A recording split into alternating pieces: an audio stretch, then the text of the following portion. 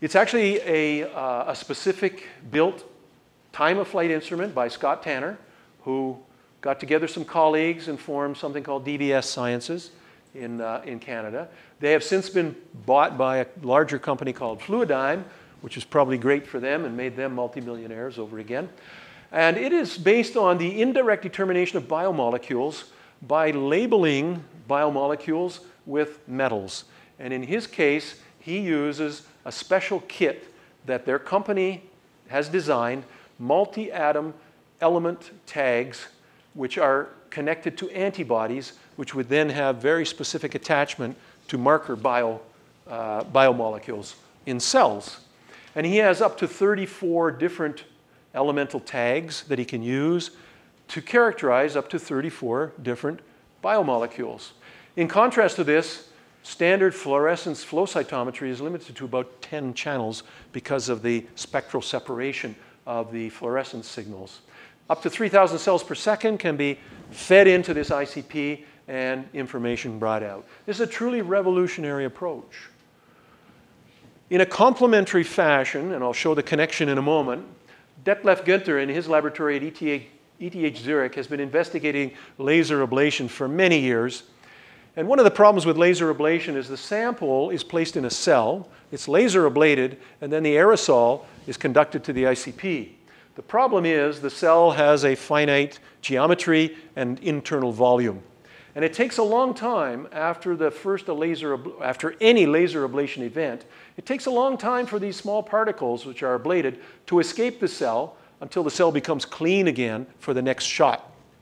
With this particular design, they were able to demonstrate that this cell was completely cleaned within 30 milliseconds of the laser ablation event, all the way down to only 1 second residual mass fraction of aerosol. This allowed separated laser ablation repetition rates on the order of 20 to 30 hertz, with, of course, 1 micron or less than 1 micron resolution at the focal point here. And for the first time, individual cells could be rapidly interrogated. Well, obviously, if we combine the CyTOF time-of-flight spectrometer with those 34 potential biomarkers, with laser ablation in a cell that can rapidly interrogate and map a cell, then we have this situation here. Previously, only suspensions of cells were used, but now individual cell subpopulations and cell-cell interactions are possible to be studied using high-resolution laser ablation in a low dispersion chamber and coupled with these 32 elemental markers, we can look up to 32 proteins can be imaged across a cell. And this was sufficiently important. Unfortunately, we're missing the reference up here. This was published in Nature. And it, I think, is truly revolutionary. It will provide a means of looking at cancer, for example. I think these were tissues of breast cancer that were examined at this time. Okay. The various platforms in ICP-MS, we've looked at radiofrequency platforms, which are characterized by quadrupoles for mass filters. We've looked at electrostatic and magnetic dispersion, which are characteristic of sector fields. We've looked at velocity-based separation of ions, which is time of flight. There is a new paradigm in ICP-MS now, introduced by Chris Enke, and it's called distance of flight mass spectrometry. Distance of flight mass spec accelerates all the ions to a m/z dependent velocity, allows them to drift in free space, and separates them, again based on their charge to mass ratio. But at some point in this conventional TOF, these ions will be separated. In a conventional time of flight mass spectrometer, we measure the arrival time of each of these ion packets. In a distance of flight, we take advantage of them being spatially separated and apply an orthogonal voltage pulse, which removes them from this flight and transfers them onto a detector.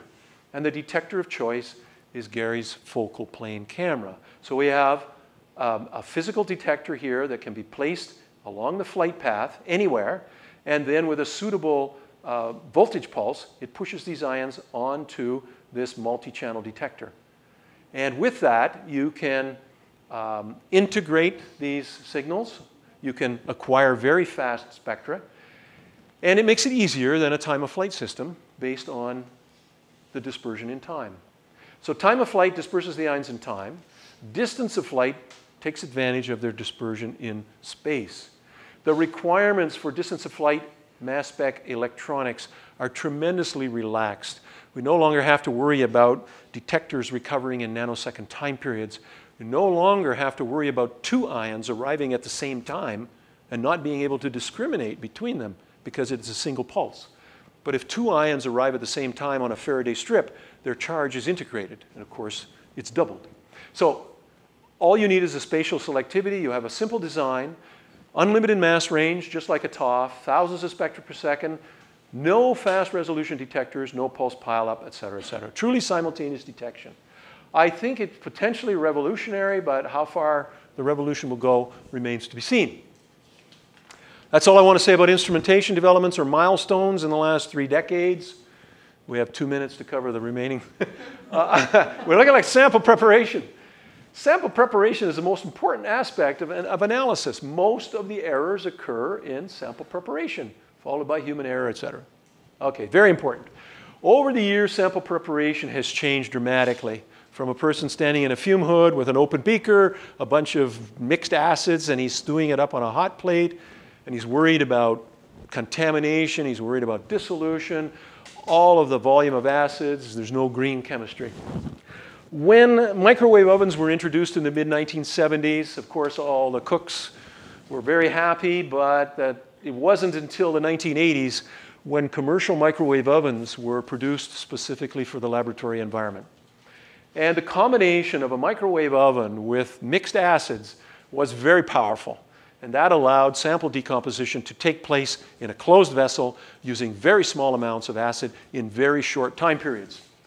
There's a big variety of commercial microwave systems out on the market today. All of them are trying to produce systems with higher and higher temperatures because, of course, the oxidation power of an acid is increased at higher temperature. And if you want a higher temperature, you have to operate at higher pressure. Otherwise, the boiling point will not be suppressed and you'll never reach that temperature. So the samples are all put in some kind of quartz or Teflon vessel. They're enclosed in some kind of polymeric body which provides an explosion resistant or explosion proof covering, and they're put in the microwave oven, and their pressures and temperatures can be averaged or independently measured in each vessel. Some systems allow for up to many individual microwave cavities in a single instrument, each sample then being individually programmed for the type of microwave digestion procedure applied. Some of them operate at atmospheric pressure, accommodating very large masses of material. Probably the mother of them all, which Professor Nobrega has characterized here, is produced by Milestone. It's actually an autoclave. It operates at up to 3,000 pounds per square inch, 200 bars of pressure, 280 degrees. Samples are loaded in open vessels on a carousel, put into the reaction chamber here, or the autoclave. It's closed. It's backfilled with a 200 bar pressure of an inert gas. The microwave power is applied. The digestion occurs. Because of the density of the gas here, there's no diffusion, basically, of one sample to another, even though these vessels are open. And then the system is cooled or pulled out. So up to 40 samples per batch. And the digestions, as he has found for organic material, can be performed with even dilute nitric acid. 2 molar nitric acid is now enough to put organic matrices into solution.